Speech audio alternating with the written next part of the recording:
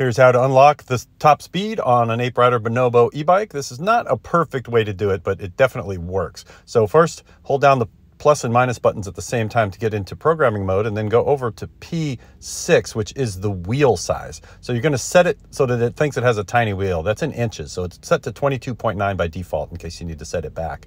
And then if you crank it all the way down to 5, which is the lowest possible setting, then the motor will help you and keep helping you up until it reaches its maximum potential. But the speedometer is going to read super low. That's why I'm saying this isn't perfect. Your speedometer is going to be off after you do this, but you're going to be able to fly on this bike.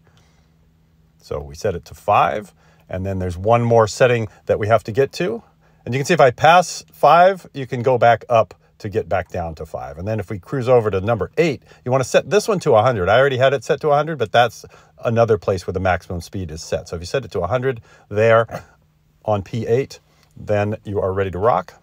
And after you're done programming, just don't touch it for a little while, and then it's going to go back into normal mode like that. So let's take it on the street and see how we do. So this is a good test spot. This is a flat section of street, but then it drops into a hill. So on the flats, I was watching my speedometer on my phone to kind of calibrate it. And at 5.5 miles an hour on the bike speedometer, I'm doing 25 miles an hour. So as long as you remember to convert it in your head, you can kind of have some idea of how fast you're going. And then once we drop into this hill, you'll see it's going to go over 6 miles an hour. So it gets into the 30s downhill. On the flats, I was able to do about 25 miles an hour, or 5.5 on the speedometer with it thinking that it has a tiny little wheel. So hopefully that helps you get going a little faster and have a little bit more fun on this bike.